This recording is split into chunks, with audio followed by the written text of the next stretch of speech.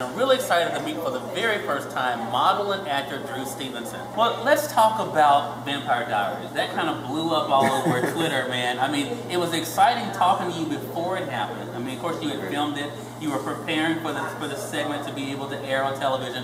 What was it like for you when people started recognizing you, seeing you, and then, of course, responding on social media? Man, it was just one of those moments where your hard work is finally recognized. You know, I've been acting for a long time. It's been probably about 4 or 5 years, and you know, there have been a lot of callbacks, a lot of opportunities that were just missed, and to have that one that went all the way through, you know, was great. A lot of people believed in it. A lot of people believed what I brought to the table.